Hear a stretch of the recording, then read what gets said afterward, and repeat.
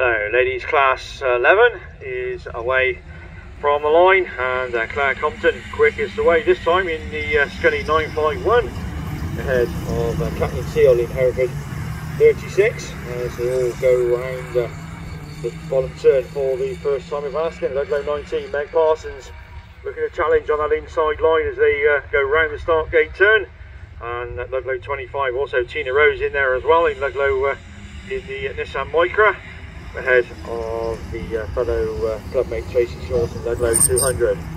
But it's the Arrows that leads away then, Claire Compton, Scully 951 from Ludlow 19, H36, Ludlow 25 and Ludlow 200.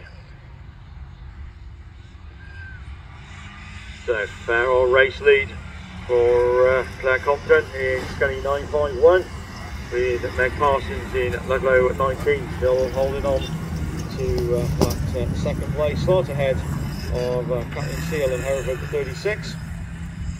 Then 25, Tina Rose going through, and problems on board the Tracy Short machine, Ludlow 200, and falls into the centre of the track. Her race, unfortunately this time, is run. No such problem though for your clear race leader still, Claire Compton, Scully 951 from Ludlow 19, Meg Parsons, Captain Seal, Hereford 36 from Ludlow 25 of Tina Rose.